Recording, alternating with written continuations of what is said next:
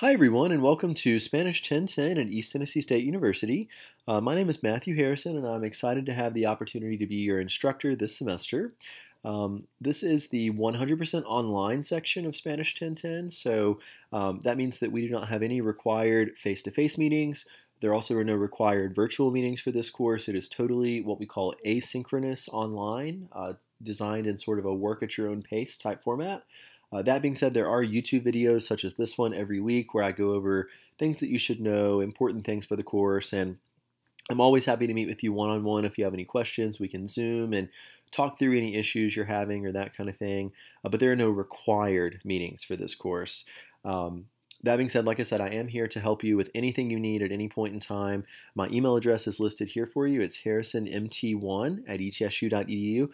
Please make sure that you don't forget the 1 on my email address. There are actually 3 Matthew Harrisons who all work on campus at ETSU, and we're constantly exchanging emails with one another, and one of them is a chemistry professor, and he gets very confused when he gets emails in Spanish. So please make sure you don't forget the 1 there. I do answer emails within 24 to 48 hours. I put that as a general time. Honestly, guys, I normally answer emails the same day that you send them. I really try to stay on top of my email. I always have my phone in my hand pretty much, so I try to get back to you as quickly as I can. As far as this course goes, this is a general introductory study of Spanish. So we will focus on the basic skills of speaking, listening, reading, and writing. And this course is designed for students who have very little to no prior knowledge of Spanish. So maybe you've never studied Spanish before in your life, or maybe you took just a little bit of Spanish in high school, but you don't remember any of it. That would be appropriate for your level of study here in an introductory course.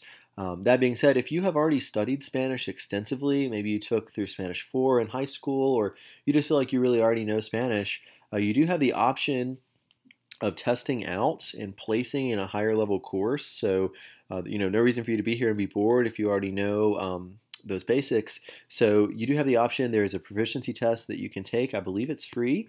And you sign up here in the testing center. It's offered in the library. And you go and you take your exam, and depending on your score, they will place you in either Spanish 1, 2, 3, and 4. So you have the option of testing out. So if that situation applies to you, feel free to talk to me about it more. Liv Detweiler is the person who is in charge of that, so you can reach out to her directly as well if you're interested in scheduling that. So just wanted you to be aware of that. This is the textbook that we're going to be using for the course. It is Exploraciones, the 3rd edition, and I've included the ISBN number for you here. I also gave you a direct link to purchase just so we can make sure you get the right thing. This is sort of unique to the ETSU Spanish department, so I want to make sure everyone understands this textbook. If you are planning on continuing on to take future Spanish at ETSU, whether you, for a lot of people it's required, so if you're getting a Bachelor of Arts degree and you know that you're going to go ahead and take Spanish 1, 2, 3, and 4, you will want to purchase the Cengage Unlimited 4-month access. And what that means, we use the same textbook for Spanish 1010, Spanish 1020, and Spanish 2010. So basically Spanish 1, 2, and 3 all uses this book. Spanish 4 will use a different textbook, but if you know already that you're for sure going to be continuing on and taking Spanish 1010, 1020, and 2010, go ahead and purchase the Cengage Unlimited 4-month access. It's $119, and it will last you for all 3 of those courses. So if you buy this now, you won't have to invest in another book when you go to Spanish 2 or to Spanish 3.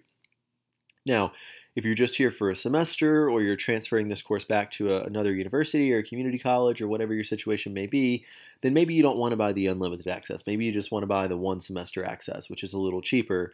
But if you already know that you're going to be staying with Spanish, I strongly recommend going ahead and getting the unlimited because it's way cheaper that way. There's a direct link here to all of those options, okay? Whichever one you purchase, please make sure you have MindTap access. You have to have that for our course. MindTap is the system where all of our homework is housed. It's where your electronic textbook is housed, your quizzes, your exams for this class. Pretty much everything takes place in MindTap. I've heard students call it the D2L of the Spanish department before. So everything is in there. So you want to make sure that you are getting that. Now, if money is an issue and maybe you're waiting on financial aid or you're just waiting on payday or whatever your situation, you do have the option of going ahead this very first week of class and getting a free 3-week trial that will be good, obviously, for 3 weeks. And um, whenever you can go ahead and purchase the real book and everything, they can convert that 3-week trial into a real account so you don't like lose anything. They'll transfer over all your assignments, and anything you've done will go with you to that paid account later. So because this is a fast-paced course and assignments are due the first week, we always ask the publisher to please give us that free 3-week trial for students who might be waiting on financial aid or that kind of thing. So please, please, please go ahead and get this textbook immediately. Go ahead and get access to MindTap, get all that part squared away. You will need an access code to get into MindTap, and that course key is listed for you here on the syllabus. Okay, some other things that are required in addition to the textbook, you do need to have reliable online access. You also need to have the ability to record yourself, both video and audio. So obviously in a totally online class, you need to have good internet, right? That makes sense. And students always ask me, well, for the audio and the video, do I have to go out and buy a fancy webcam? Absolutely not. Do not go buy a webcam just for this class, please. If you have a smartphone, then you will be able to do all of the video and audio recording that I need you to do for this course. Now, for the MindTap assignments, the homework, the quizzes, the test, you will want a real computer for that, like a laptop. But if just for the video and the audio, you can do that on your phone. That's not a big deal. You will need Zoom capabilities as well, so please make sure you have access to Zoom, that it works with your device, that kind of thing. As I said, we can use that for office hours if you have a meeting and you want to talk one-on-one about something, or just, you're having trouble with a MindTap activity and you want to look at it together. We can do that on a Zoom call. At the end of the semester, we're going to have oral interviews, which I'll tell you more about in a little bit, and we'll use Zoom for that as well. So there are also some recommended course materials. All of these are free, just online Spanish dictionary, some help with conjugation, some free flashcards for all the chapters. Those are there just to help you. This is how your course grade is going to be determined, and I'm going to go through each one of these in more detail in just a moment. This is the grading scale we will use. It's standard throughout the university. Please note that you do need a C- or higher. That's a 70% or higher in order to advance to Spanish 1020. So if you get below a 70, below a C-, then you would need to repeat Spanish 1010 before going on to Spanish 1020. So just kind of keep that in mind. Let's talk about all your assignments. So everything that's up here, I've just kind of put in more detail for you down here. So you do have MindTap activities. These are the largest percentage of your grade, and these are assigned as homework. You have all week to work on them. Pretty much everything for our course will be due on Sunday at 11:59 p.m. I open everything for you early. You have the ability to work ahead if you want to do that. And I usually send out a weekly announcement to you on Monday telling you everything that's due for the week, and you just have to get it turned in before Sunday at 11:59 p.m.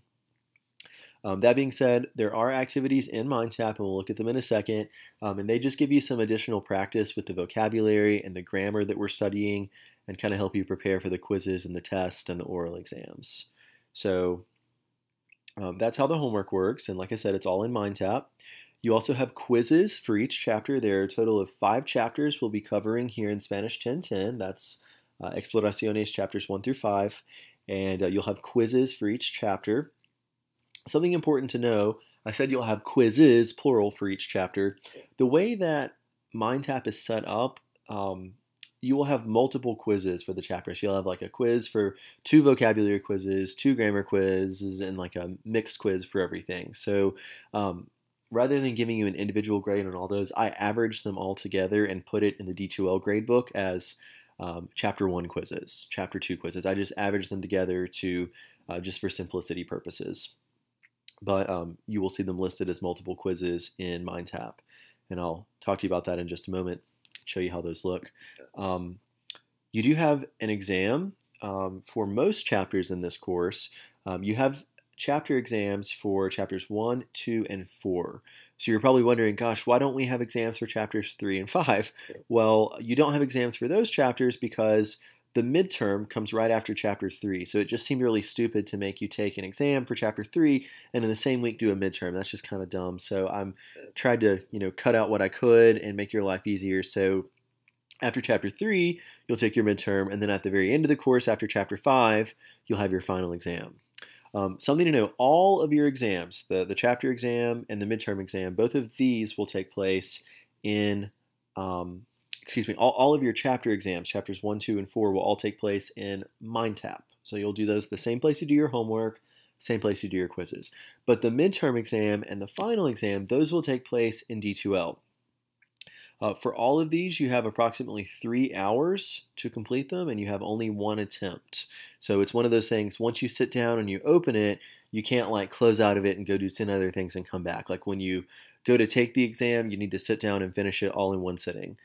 And if you have any questions about that, feel free to let me know. I do a study guide for the midterm and a study guide for the final, so you'll have some materials to study. And then, of course, the chapter exams come from your questions and MindTap and your homework and your quizzes. So assuming you're doing what you're supposed to be doing every week, it should be pretty easy to keep up. You do have some compositions in this course as well. As I said, our goal is to assess your speaking, reading, listening, and writing abilities in Spanish. So we use these compositions to assess your writing, and students hear compositions and they go, oh my gosh, I have to write an essay. It's not necessarily an essay. You're looking for around 150 words, which is usually like a paragraph or two. It's not anything super crazy. So the topics for your compositions will be listed in D2L, and they're based on the vocabulary that you're learning in the chapters that specific week. Something that I do to help you, if you would like, before the composition is due, I give you a specific deadline on the syllabus, but you can actually email me your composition. Once you have it written out, you can email it to me, and I will proofread it for you and edit it and make comments and send it back to you in a non-graded fashion. So you just have to email it to me, and I will look at it and give you feedback and give it back to you, and then you can correct it before you turn it into the formal D2L Dropbox. Now, when you turn it in on D2L and you turn it in the Dropbox, that's for real. Like, that's not for non-graded feedback. That's the real deal. It's going to get graded. It's going to get a real grade, okay? But you can email me anytime, and I will give you free feedback and let you make corrections. Something to know about this course. You've learned about, probably in English class, about plagiarism and about how if you use other people's words, you have to cite that and blah, blah, blah. Well, in the Spanish world, Google Translate is considered to be plagiarism. So if you use an online translator of any form, and I promise you, I can take one look at a paper in about 30 seconds and see if you've used Google Translate. Okay, so don't do it. Google Translate is considered to be plagiarism. It will get you referred for academic dishonesty. You'll have to sit in front of the dean. It's a big deal. So please, please, please, I would rather you write the absolute worst paper of your life in the most horrible broken Spanish ever and get feedback on it and correct it than try to use a translator and just get an F and end up having to retake the course. So please, please, please make sure that you're using your own words. Use the vocabulary and the grammar that we're learning in this class, and please send it for non-graded feedback. I'm happy to do that for you anytime, okay? Discussions, you do have some discussions for this course as well, and these are designed to give you speaking practice. And we're using a site called flipgrid.com. If you have a cell phone, if you have a smartphone, go ahead and download the Flipgrid app. It is the best thing ever, and it's way easier than using the website, I think. You can totally still do it on the computer, but I just recommend doing your phone. These are video discussions. So if you have ever heard of Snapchat, if you have a Snapchat, this is kind of the same thing. It's just in a more of a classroom setting. And the way these work, there's a Flipgrid for every single chapter that we cover. And the Flipgrids are practice for this oral interview that you will do at the end of the semester. And what I do, I take the questions from the formal oral interview and I integrate them for you into the discussions to give you some practice. So that way, by the time you get to the interview, you've seen every question that's going to be asked and you've had time to practice with it and that kind of thing. And what I will do, I watch your Flipgrid video and I take notes as I watch it and I make comments of anything that you mispronounce. So and then I reply back to your video either with another video or I'll comment in D2L sometimes and tell you, hey, at the 30-second mark you said hola and you should have said hola. And I'll just kind of help you with that pronunciation so that way you can go back and practice before you get to the real oral interview. So the discussions in Flipgrid are a completion grade. If you do them, you get 100.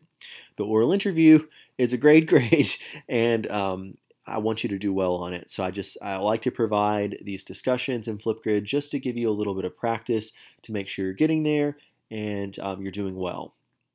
So speaking of that final oral interview, there is a Google Doc here where you can go ahead and sign up for our course. Oral interviews are going to take place on Saturday, December the 5th. And when you click on the Google Doc, it opens up and it gives you a list of all these times, and you just get to select the time that works best for you. Interviews begin at 8:15. I just want you to put your name. I want you to put the section you're in. I have 2 sections of Spanish 1010 this semester. I have a 901 and a 903. So I just want you to put which one you're in so I know. And then give me your phone number. That way if something happens and I'm, having technical troubles or whatever, I can call you. And that's where we go. You just kind of start signing up, and they go all the way until 8:45 that night. So please just select whatever time is convenient for you. I'm pretty much going to be available the whole day from 8 in the morning until 9 o'clock at night. So just whatever time works best for you. Go ahead and put this date on your calendar now. Mark your calendar for December the 5th and plan on doing that day. Of course, if you have a conflict, you can email me and we can work that out. But please go ahead, and if you can, ask off work for that day, plan for that day, just like you would a final exam or anything else. Okay, those are all of our assignments. Generally, I don't accept late work. However, I will say I tend to be very flexible with you. If you email me and you're having a problem, just talk to me. I'm a really chill guy. I will work with you. That being said, if you do absolutely have to submit something late, there are unavoidable circumstances. There are penalties for those percentage-wise, and you can read about that there. I do not reschedule oral interviews, and I will not allow you to take the final exam late because those happen the very last day of class, and I have to have grades posted the next day. So those are the only 2 that you absolutely can't do late. Everything else you can. There's just percentage taken off. But honestly, guys, in this course where everything is open to you on day 1 and you can work ahead, there really is no reason for anything to be turned in late. If you balance your time well and you plan, you should be fine. We've already talked about academic integrity. Make sure you're using your own work. Make sure you're not using a translator. If you have a disability and you need any kind of accommodation, please feel free to let me know. Just some other general advice that I always put in. So this course is totally online. As I said, there are no meetings. Everything is found in either MindTap or in D2L for our class. I do ask that you're very active in the course, so make sure you're logging in daily, you're checking your announcements, you're checking your email. I try to be a good communicator and reach out to you frequently. People always ask me, well, Professor Harrison, how much time should I devote to this class? How much time do you recommend per week I should devote? And that's a really hard question because everyone's different. I find that 8 to 10 hours a week is a good amount of time. Now, if you are the kind of person you learn really fast and you pick up things quickly, it probably won't take you that amount of time. You might do it in 5 hours. But for some people, if you're maybe a slower learner and you have to spend more time, maybe it's going to take you the whole 10 hours. So everyone is different. So I think you'll get a feel for it as you go through the course. But I would recommend, just as a general rule of thumb, 10 hours a week. And that is including everything. That's time to watch the YouTube video lectures. That's time to do your homework assignments in MindTap. That's any test or quiz or composition, all that stuff. Everything is included in there in that time. Guys, again, this is a very, very, very fast-paced course. There's a lot of information covered in only 15 weeks. So it's very important that if you are having trouble with something and you don't understand something, please, please, please ask me. Make sure you watch the YouTube videos that I've made. I really spent a lot of time creating those, and I incorporated formative assessments throughout, so there's times where I'll ask you to pause the video and work on a problem and click play. So those are there to help you. Every week you're going to kind of do the same thing. You're going to read a couple of pages in the chapter. You're going to watch the YouTube video that I've created, and then you'll have some activities to do in MindTap, usually around 25 per week. And I'm going to show you those in just a second. That same kind of routine you'll follow every single week. Students always ask me, how do I type accents? I've given you some info on how to do that here. If you have technical issues with D2L and that kind of thing, you can reach out to the IT office and their information is there. Okay, this is my favorite part of the course. I try to be a super organized person, And everything that is going to happen in our course is on this list, on this course calendar. So I recommend getting out your cell phone, going ahead and putting all these dates in the calendar so you have them. If it's not on this calendar, it is not happening, okay? I don't like surprises. I hated those professors in college that, are always throwing things out at the last minute, or they never answer their emails. So I really strive to not be that person. Like I said, I live on my email. I'll try to get back to you within 24 hours or less. Everything on the syllabus you're going to have to do is on this page. No surprises, okay? So for example, for the first week, you can see what you're going to do. You're getting used to D2L and MindTap. You're watching this welcome video right now. You're reading these certain pages in the textbook, not the whole chapter, just these select pages. You're watching the YouTube video lecture. And then you are introducing yourself in Flipgrid, and you have these activities in MindTap. So that's how that works. For the whole class, you can see all the way through. Every assignment for the entire semester is written down for you. I've told you when to start working on your composition. I've told you when to turn in for non-graded feedback, when to turn in the real thing, so on and so forth, when your midterm's going to be. I've reminded you to study for the final and the oral interview. It's all on here. So, and they're all hyperlinked. You can click these buttons, and I've reminded you to confirm your time for the oral interview. You can click these, and they'll take you right to where you need to go. So again, if it's not on here, it is not happening. So please make sure that you are following that, okay? So that is there for you. It is there to help you. Okay, let's take a look really quickly at D2L. Everything for our site is here in D2L. If you look at the Content tab, you can see I've included a few things for you. And my Wi-Fi is always slow when I try to make a video. It's super fast until then. Over here, you can see our course schedule and our syllabus that we just looked at. All of my YouTube videos for each chapter are listed for you here. Information on how to register for MindTap is here. And then let's say you're struggling with a certain chapter. You're working on chapter 1 and you're really having trouble with definite articles. You can see here there's specific help for you if you need additional help. That's listed for you here under chapter 1 links and helpful info. You just click on definite and indefinite articles, and there's a little bit more detailed explanation there if you need that or more practice. Same thing for all the chapters. The oral interview questions are here, as well as the grading rubric that you're going to see, and a sign-up sheet with the Google Doc that we saw earlier. Compositions are here, links to the Flipgrids are here, practice midterm and final, and real midterm and final are here. So everything is in content. I will be using this, the news feature to post all of your announcements every week. As I said, I'll also email them to you just for convenience so that you have them, but I will post them in D2L so that you will have those listed for you here when you sign in. I haven't made any news items yet, but you'll see those here. And then you'll be able to see your grades under the Grades tab, and you'll turn in your compositions under the Dropbox. Finally, let's take a look at MindTap. This is what it will look like when you log into MindTap. You can see all the weeks are laid out for you. It tells you how many assignments you have for each week. So here on week 1, you can see all the assignments you have to do. You have unlimited attempts. You can do them as many times as you need to until you get the grade that you want. Those are all listed for you here. And you just go to the end. It looks like a lot. Some of them won't take you more than a minute or less to do. When you get to the end of a chapter, like this is the end of chapter 1 here at the end of week 2, you can see all those quizzes I was talking about, how they're just multiple quizzes on different topics based on what we studied in the class. So there's one quiz on definite and indefinite articles, one quiz on vocabulary, one quiz on the verb ser, and you'll take all those quizzes and I'll average them together. And then your exam is also listed on here just as chapter 1 exam, capítulo 1, hola, ¿qué tal? So you'll have all that there. If at any point you have any questions and you want to talk about things, feel free to reach out to me. You also have your ebook is here for when you read, and you have a flashcard feature so you can study there. Guys, again, I am here to help you. My email address is harrisonmt1@etsu.edu. Please email me at any time. I'm here to help you with whatever you need. And yeah, hope you guys have a wonderful semester, and I look forward to talking to you soon. Take care.